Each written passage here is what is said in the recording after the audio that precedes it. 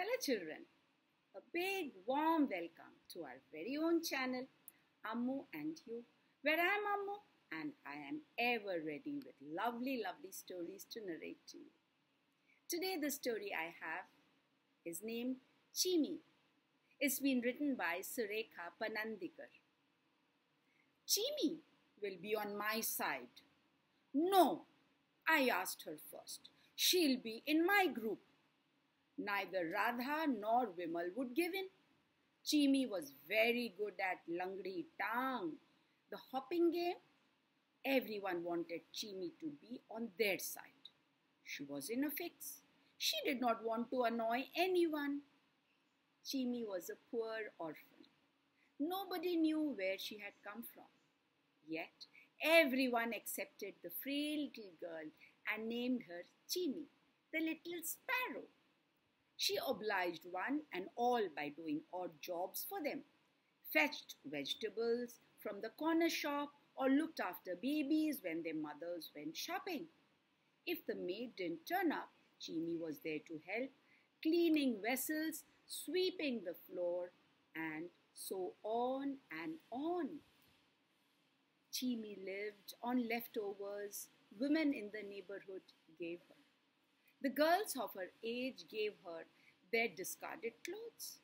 Everybody liked Cheemi except Parvati Kaki. Now Kaki we address an aunt. She considered herself to be a pious and aristocratic woman.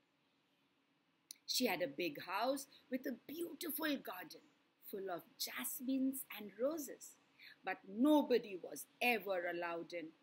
The flowers were meant for puja only, worshipping God. Little girls who loved flowers envied her, but were too scared to go to her garden. Cheemi, according to Parvati Kaki, belonged to a low caste. Therefore, she looked down on the girls who played with her. She would not allow Cheemi into her house even on Ganesh Chaturthi, the day of the big puja, when the world worships Lord Ganesh. Parvati Kaki's house was almost like a mansion built in traditional style with big wooden carved doors, huge halls and chandeliers. Full-sized mirrors and paintings decorated the walls. Even the pillars had beautiful pictures painted on them. Surprisingly, the windows, especially of the rooms, were very small. They were decorated with beads and zari curtains and hangings. It was said that Kaki really loved rich decorations, and her ancestors were related to the great Peshwas who had ruled Maharashtra during the 18th and 19th century. The outhouses and surrounding houses, which also belonged to Parvati Kaki, were rented out. In the big house, Parvati Kaki lived with her son, Vinaya, his wife Gauri, and her chubby little grandson, Chhotu. Chhotu was a great favorite with the girls. Gauri, Bhabi, as Chhotu's mother was called, was a very nice, educated lady and didn't mind Chhotu being carried by others. Many people mind their babies being carried by others, children. Parvati Kaki, however, kept vigil like a watchdog and never allowed Cheemi to touch Chhotu. Cheemi had to be satisfied with cooing to Chhotu from a distance. How she wished she could play with him. She loved everyone so much. Every year during the monsoons, the river Mutha near Pune gets flooded. People gathered to watch the flood waters. That year, when the level of the water rose, no one bothered. It was a Saturday and the children had gone to school. The women folk were busy in the kitchen making special dishes for the weekend. The men were in their offices and factories working. Suddenly, News came that Panshet Dam had given way and the waters of the Mutha River had entered the city. Children were asked to rush home. Shanwar Pet, where Cheemi and her friends lived, and other areas on the river banks were in danger of being flooded. At first, the water was just knee-deep, but it rose fast. People living on the ground floors were shifted to places of safety. Those who lived in 2 or 3 storied flats climbed to the top. There was confusion everywhere.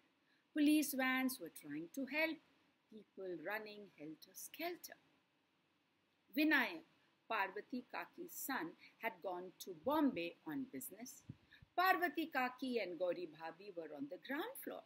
When water entered their house, Parvati Kaki was in the puja room, the room where she worshipped, and Gauri Bhabhi in the kitchen. Within seconds, the water rose. The police persuaded Parvati Kaki and Gauri Bhabhi to climb to the top floor. In the hurry and confusion, they forgot that Chhotu was sleeping on the first floor. The staircases were all flooded. It was impossible to get to the bedroom on the first floor. Though the door to the room was closed, it was not bolted. Any moment the water would rush in. The women were panicky. Chhotu, they wailed. What will happen to our Chhotu? Suddenly the police discovered that one of the bedroom windows was open, but it was too small for an adult to crawl in. You know, children, Parvati Kaki had big rooms with small windows. Only a child could get in, but no one was willing to let their children take the risk. Out of nowhere, Cheemi emerged. Let me help. I can easily crawl in and get Chhotu out, she offered. There was no time to waste. The policemen lowered Cheemi to the window. Jump, they told her. We will drop you a rope ladder through the window so that you can get out. Without a moment's hesitation, Cheemi jumped through the window. Chhotu was sleeping soundly. Picking him up, Cheemi put him on her back and tied him tight to herself with a bed sheet. How brave Cheemi was! Slowly she climbed the ladder and peeped through the window. Carefully she undid the bed sheet and handed it with the child to a policeman. Then she crawled out of the window. Both Cheemi and Chhotu were taken to the second floor where Parvati Kaki, Gauri Bhabhi and others were watching. Chhotu, who was up by now, saw so many people around that he burst out crying. Cheers greeted Cheemi. Gauri Bhabhi hugged Cheemi while Parvati Kaki fondled her grandson. Cheemi did not know what all this fuss was about. Come here, Cheemi, Parvati Kaki called her. Cheemi hesitated, but Parvati Kaki almost dragged Cheemi to her and hugged her. Beti Cheemi, my little girl, she said, you have shown that it is courage and humanity that counts, not your caste or position. I have learnt my lesson, my child. After 2 days, the flood water began to recede. As soon as life returned to normal in Pune, the police inspector of the locality met Cheemi and asked her what reward she would like to have for her bravery. The entire neighborhood was there. To everyone's surprise, Cheemi said, I have already got the reward. An opportunity to play with Chhotu. She paused for a while and added, I should like to go to school if you can help me. The inspector was helpless. What a lovely heart this girl had, he thought. But Vinayak Bhabhi came forward and said, we'll bear the expenses of Cheemi's schooling. She can stay with us as long as she wants. Cheemi was delighted. At last she had a place to stay and little Chhotu to play with too. Radha and Vimal were still fighting. Cheemi comes to my school, cried Radha. Oh, That dilapidated third-rate school of yours? Retorted Vimal. She should be admitted to my school, the best in Pune.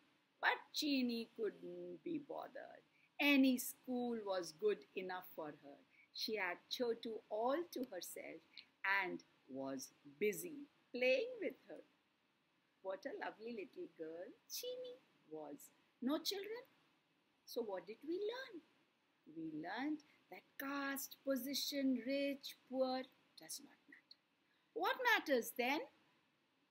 A good heart, a loving heart, a heart that is ready to help anytime, anyone.